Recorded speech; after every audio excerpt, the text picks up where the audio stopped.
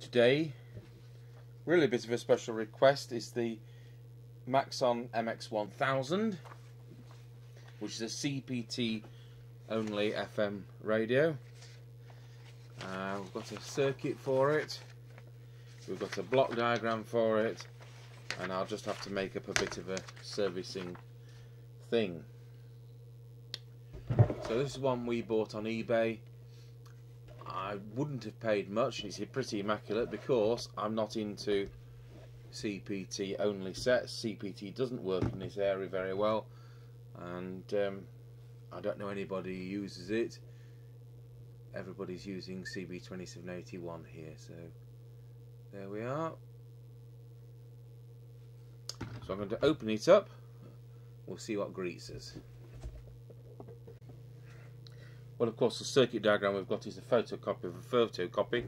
The block diagrams are of some help, and I've been able to do up a little chart of adjustments, hopefully. So we switch it on, these default to channel 9.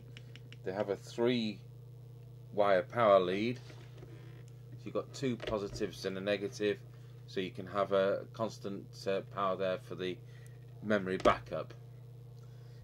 Right, so that's on channel 20. We're going to transmit, and of course it should be 27205. We've got no transmit at all. That could of course be a duff mic. I'll just plug the extension speaker in and just see if we've got any receive. This is a set which has a S meter socket on the back, which can be useful for an external S meter. Okay, well, we'll assume the mic's wired wrongly or faulty, so we'll take it from there. Okay, so we'll start with the tune-up. Seems to have wired the mic something near. Mic it came with wasn't wired anything like. It's a 6-pin plug on these.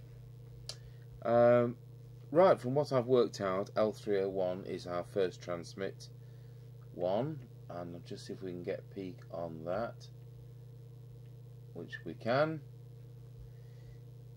Next is L210. Oh, straight out of the off the shelf, it's doing 2.7 watts. Let's brought it up a bit. 209.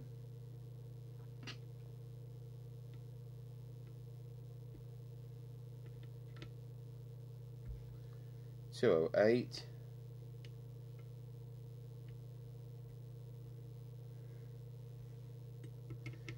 presume that's one in there. That's not making much difference, and we know that the power set control is RV103, which is the one. There's a preset just there. That was actually on full. So at the moment we're just doing a shade under 3 watts. This is probably how it's going to be. So I'll go through these again.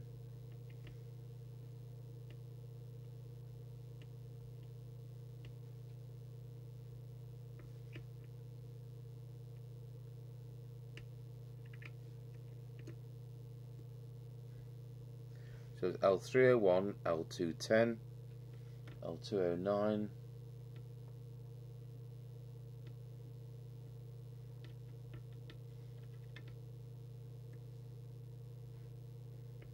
L208,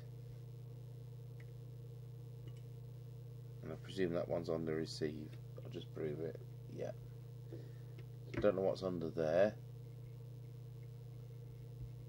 Please.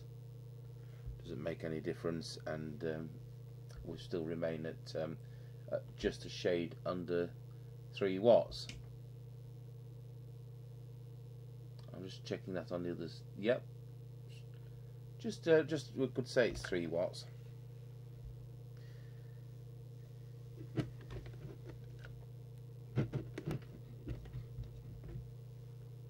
Right, we'll pop it onto frequency, and it's CT1. CT1, there's the synthesizer chip just down the front here, and there's a red trimmer capacitor somewhere amongst the jumble of wires There we are. I'll just zoom in on that, hopefully.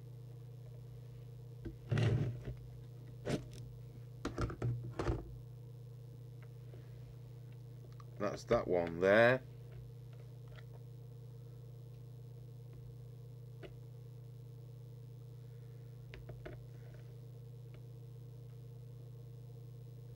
Doesn't matter how many years I do this job, always make it go the wrong way.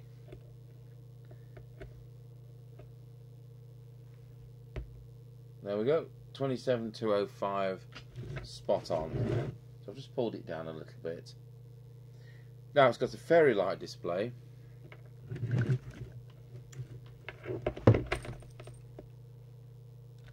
Like that, and all four are lighting up. I'd like it to be just, because it's only giving 3 watts, I'd like it to show that it's only just giving 3 watts. And it's not the one which we've been able to work out, so we're just going to do a bit of trial and error on this.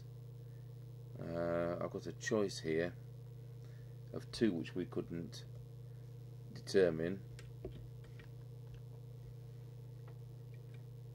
Isn't that?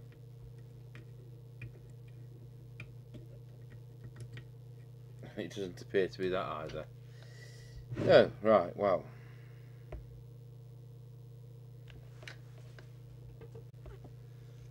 Right, well, by turning the power down to about 100 milliwatts, I've discovered that it's actually the variable resistor there, which is the TX power meter. Just make a note on my plan there, but it makes so little difference. We've still got a full lot of 4 lights with the maximum output, which is just about 3 watts on this radio. So we've covered that. Next we need to just look at deviation. Well, I've just done a quick whistle test and discovered it's doing something like 4 kilohertz deviation. So we'll just address that. Wallow. 1, 2. According to what I've been able to work out, I'll just put the oscillator on. It should be RV104, which is the one just there in the middle. My goodness, it goes capable of going very, very high. Well, let's set that to 2.5. We'll just check with the whistle test. Wallow. And that looks about right. So that concludes the transmit side of the CEPT Maxon MX1000.